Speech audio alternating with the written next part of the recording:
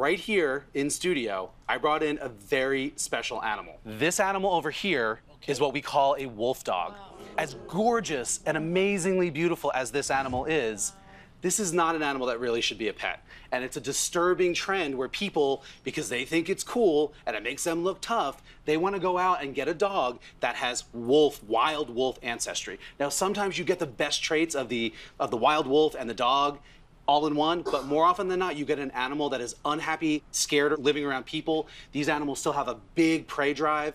They can be frankly dangerous to small pets and even to people. And guess what happens when one of these poor animals comes into a household setting and bites a child?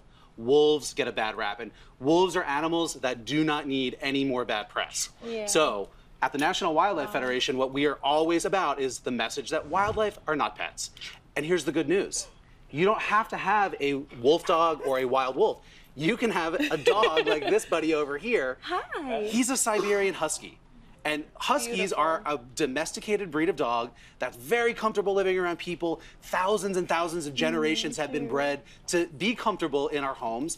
And guess what? He looks like a wolf, right? Yeah, he does. Yeah, right? So much. A mini wolf. Yeah. Exactly, yeah. So again, we never want to try to make wildlife into our pets.